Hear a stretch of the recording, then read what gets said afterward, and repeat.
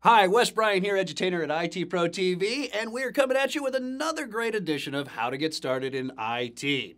Is certification right for you? Are you even required to get certified? We're going to take a look in this episode. Meet Jamie. Jamie was in a dead-end job with a very high turnover rate. Jamie does a little detective work and finds that a few positions require certification to be hired. So Jamie decides to pursue certification.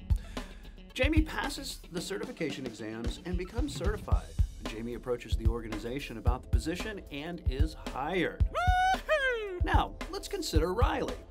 Riley's been working at an organization for 3 years in a junior position. Riley has overheard that a senior position is opening up in the organization. However, the position requires certification. Riley takes certification by taking online training, like we have at ITProTV. The new certifications combined with the experience makes Riley a perfect fit for the position. Riley's situation, certification was a factor, and I'd say that Riley made the right choice. Now, let's go ahead and consider Drew. Drew's been working for an organization that is getting ready to deploy a new technology. Drew's company does not currently have anyone to support the new technology, and Drew wants the position.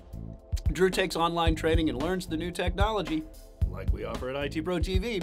And when the training is complete, Drew has gained the confidence to support the organization's deployment. Drew's organization needed rapid deployment and support, so certification wasn't required.